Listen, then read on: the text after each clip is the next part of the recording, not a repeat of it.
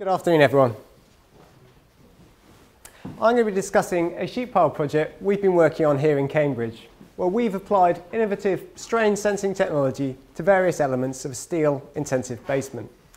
I've titled my talk, Straining Cats and Dogs. Hopefully, it will be clear why.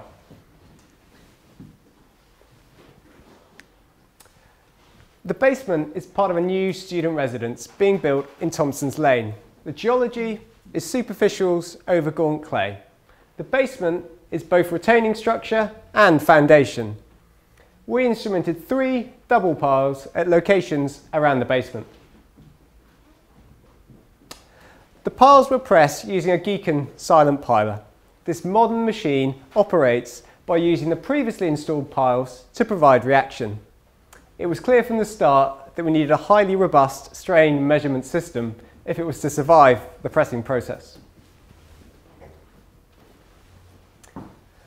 That system was a narrow channel that would pass through the chuck of the GIKEN into which we'd mount our fibre optic cables and protect them with araldite. Now all I needed was a sensible naming convention. What can I say? I'm an animal lover. Cat and dog are smart piles instrumented with FBG optical strain gauges. The system could record dynamically during the pressing process and periodically during construction. The double pile arrangement enables bending to be investigated during excavation. Sheet Piling UK prepared the channels into which we installed our cables. I had a good team to help. We used a lot of araldite, but we loved our work. The install went well and we're comfortably ready for pressing day. The pressing process is superbly efficient. The contractor pressed a maximum of 18 piles in a short day shift. The geology suited installation by surging, where the piles are repeatedly pressed in and out and takes less than 20 minutes. The GIKEN is remarkably silent, as you'll see in this short film.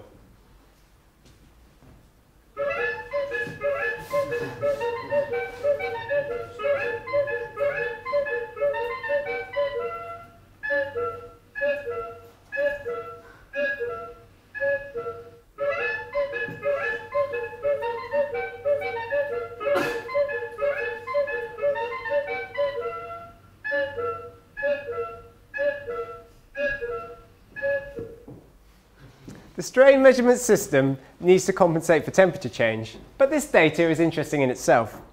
Each of the operators we worked with had their own temperature change signature. 21 degrees heating was the largest change observed. That's a hot dog.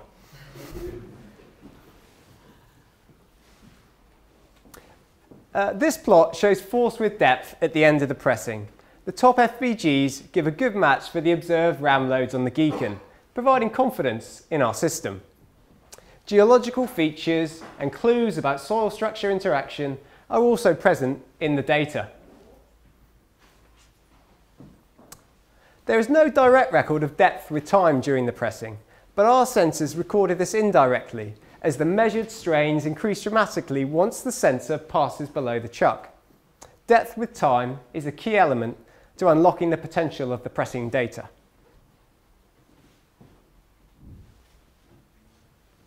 These plots show skin friction with depth, estimated by considering the difference between the bottom 2 sensors.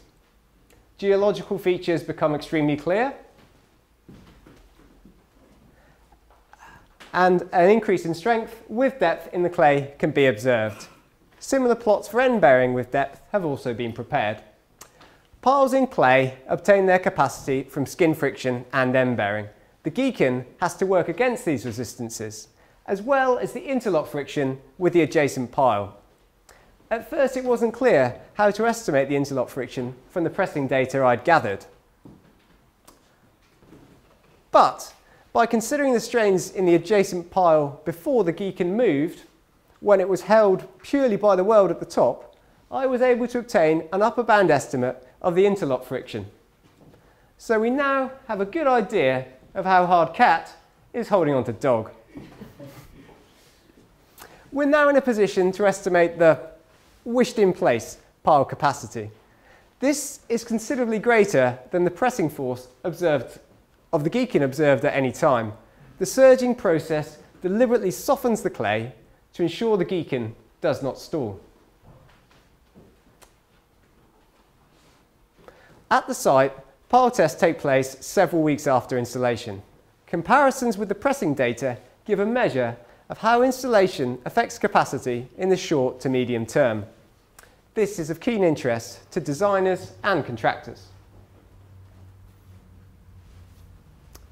The sensor technology is perhaps transferable to ground investigation work.